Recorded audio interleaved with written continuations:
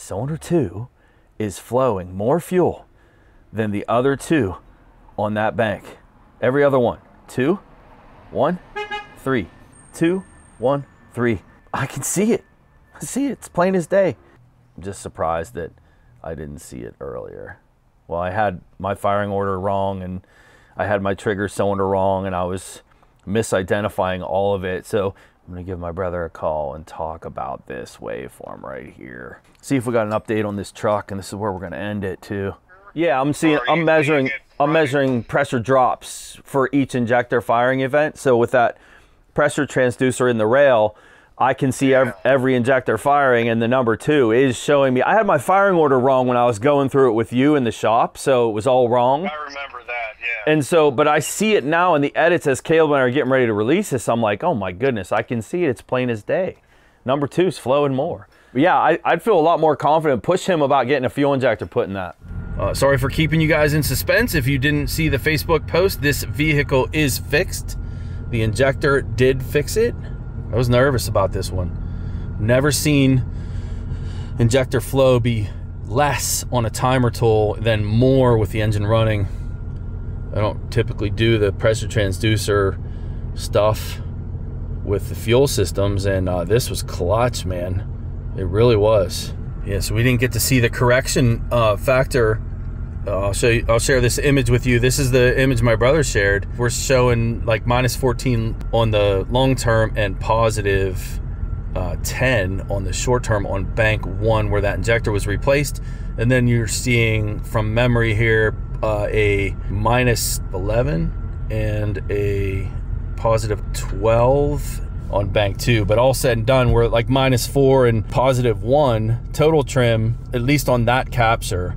And then here's the actual, and this is after it's been balanced. You see the short-term trim down here at the bottom, right, hovering around 0. Those look good. And my long-term trim, I'm showing a +5 on bank 2 and a +1, close to 2% on bank 1. That was our main one. Like, we would have never found this without whatever the heck you're doing over there. Yeah, dude, I mean, for real. You'd have been speculating and I still was speculating. Yeah. I'm still, like, to see a flow rate on a fuel injector that's less than 3 PSI on that final test we did. Yep. That's a lean condition all day long. Yep. Nope, it was a rich condition. That's crazy. It flowed more, like you said, vacuum, and then a more consistent pulse width on the, you know, duty cycle, consistent duty cycle of the injector and vacuum. RPM and vacuum. Yeah. I mean, that's crazy. the only thing, you know, the pedal had to be like jiggling in there, you know, I don't know.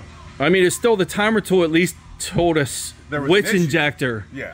You know, and that's when I talked to him. I'm like, look, I know we have a problem with that injector, but it's flowing less. It doesn't make any sense. But we did, if you look back at our speculations, we were saying it's a possibility. Oh, and then when you accidentally saw it in your editing, you're like, oh, you know what I mean? Yeah, because I had my firing order all wrong while I was here. And it was hard to get that. I don't think I could have narrowed in on that number 2 injector without the timer tool. We were both in agreement, we're changing this injector whether we make the fuel trim worse or not. We both thought. Yeah, because we had a rough idle and we're like, hey, if it's flowing wrong, you know what I mean? We both though thought when I left, we're gonna make it worse changing this injector. Yeah, exactly. We're like, there's a chance of fuel because it's flowing less. Yeah, that's right. But it flowed more. Yeah, crazy stuff. That's funny. Yeah. I'm focused here, here, and here. Looks like 3 is flowing more. But there's 2 and 3 are close on that one. 2 and 3 flowing more. You know, I could pause there and be like, look, they're perfect. You see how difficult this can be. But I think that's a pretty good capture.